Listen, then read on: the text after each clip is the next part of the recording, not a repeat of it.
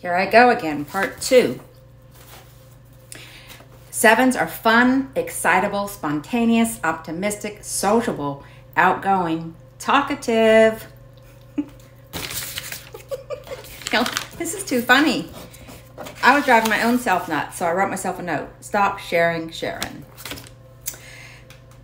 Planning and anticipating future events. They are the life of the party. They run into problems by being scattered, distracted, impatient, thrill-seeking, demanding, and excessive. At their best, they slow down and become grateful, receptive, thoughtful, and savor the present moment. They desire to be positive, enthusiastic, stimulated, excited about life, and fascinated by all that life has to offer. They see themselves as fun, diverse, and someone who can see the many possibilities life has to offer. They hope others view them as fun-loving, sophisticated, and joyful. Like children, they love anticipating new experiences, having fun, and dreaming up new and exciting possibilities. They are fascinating people and can charm anyone with their magnetic personality. They easily turn negative events into positive experiences by being funny and entertaining. They also love to be entertained. They have a wide range of passions and skills. These incredibly gifted people can cross-fertilize their passions into a new passion or field. They can be extremely innovative by using their incredible minds and imaginations.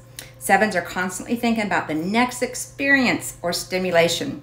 They will overbook themselves, so in case something falls through or they get bored, they have many options at their disposal. They see life as an endless buffet of incredible and delicious possibilities. They desire to try everything twice. The first time is to experience it, and the second time is to see if they liked it the first time. Enjoyment comes from living in their imagination and conceptualization. I'm saying it right. Concept. Let it go. New grand ideas. Thus what I'm doing this weekend. Their superpower is in transforming boring daily tasks into something fun and interesting, using their creative and upbeat energy. They inspire others to see the positive of life. Anytime life gets complicated, hard, sad, or boring, they will immediately choose an escape to an alternate path that brings pleasure. They tend to fill their schedules to avoid dealing with their internal anxieties, pains, and sorrows. That was a huge lesson for me. I'm going to put these over here so I don't get confused. And this one's done. 3 minutes, 3 at 3 with Sharon.